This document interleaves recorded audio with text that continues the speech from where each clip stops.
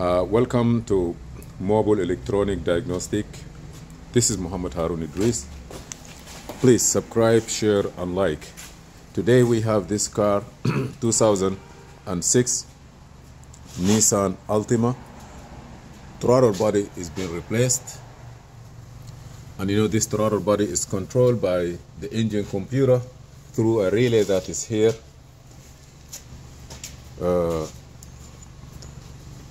We put a used computer in the car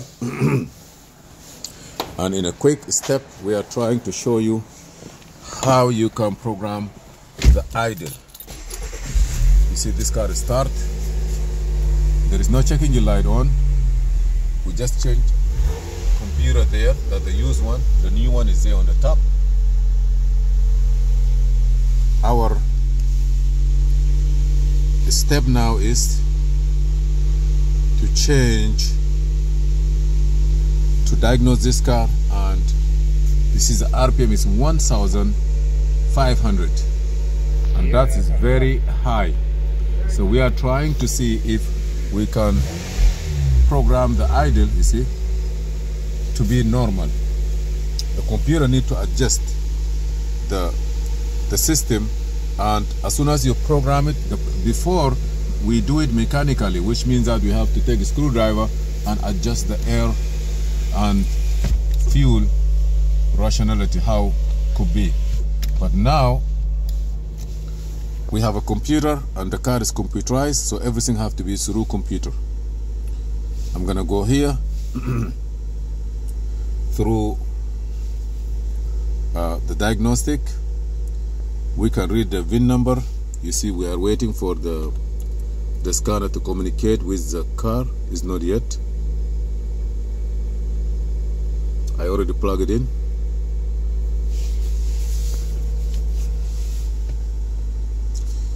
We have to be patient a little bit.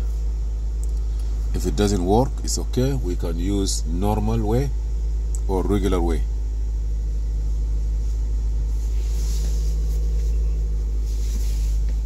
This is wireless. I will go to cancel. Yeah, it looks like it's accepting it.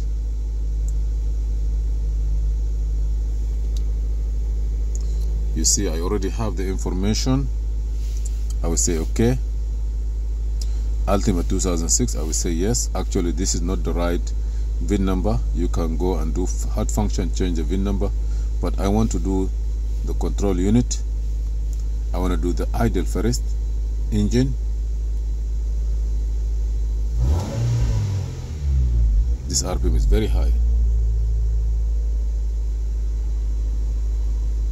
Sometimes if it is more than 1,000, it will not, you cannot pull it down, but I will try now. Establish communication.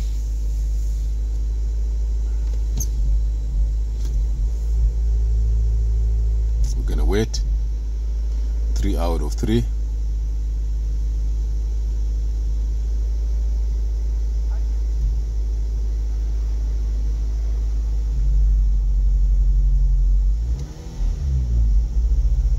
There is a little bit of misfire also.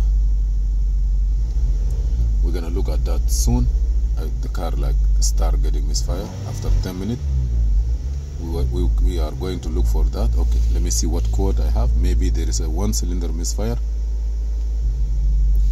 Crankshaft position sensor circuit. Okay, that's why. When the car gets hot, the crankshaft sensor acting up. That's why. But let me try to delete all the code. So we know that this is the problem in this car. Read code. I don't see no codes. So now I'm gonna start the car, and it's not easy to start, you see. Why? Because the crankshaft sensor.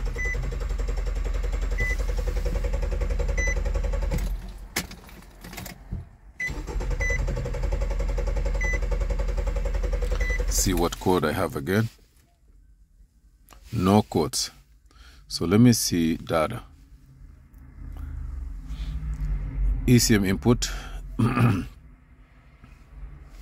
all signal. When the car gets hot a little bit, it's hard to start, and we have crankshaft sensor code.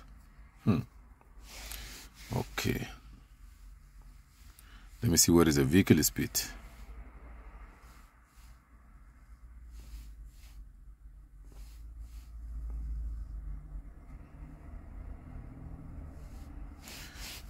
Vehicle speed, no, we need engine speed. Engine speed by RPM here.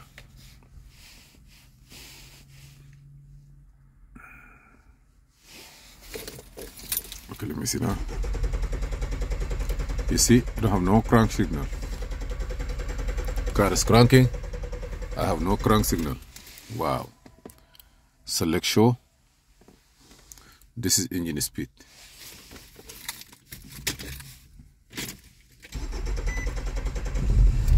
Yes, now the car start and I see the engine speed come. So let me adjust the idle air control, and then we're gonna come back to the engine speed. The idle is coming down, but that's not enough. We have 1000.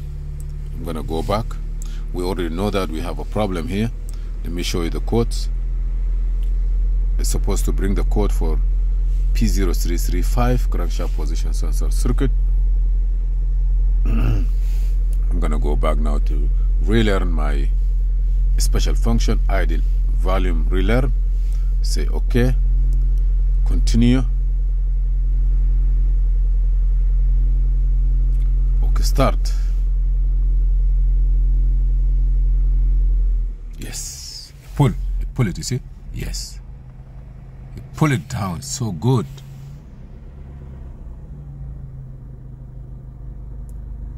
From 1,500 revolution per minute, it pull it down, and we're gonna wait.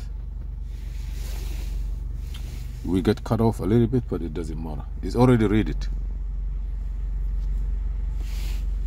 You see? He says there's an error, but I already read it.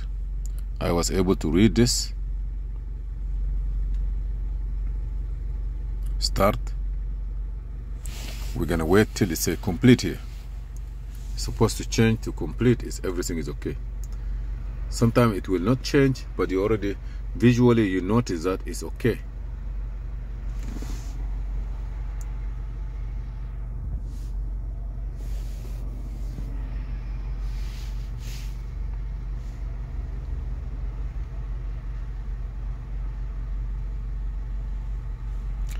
If you say complete here, it's okay. If it's not, it's already, we have it here.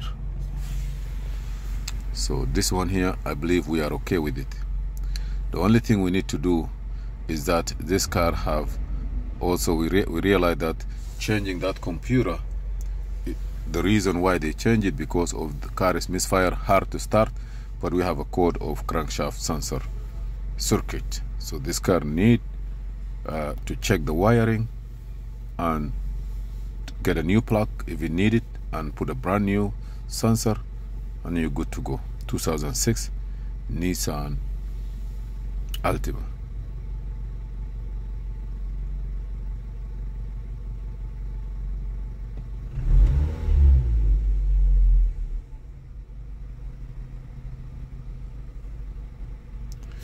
It take more than accepted is okay, but we already know that it's been okay. You know, like I did this one before.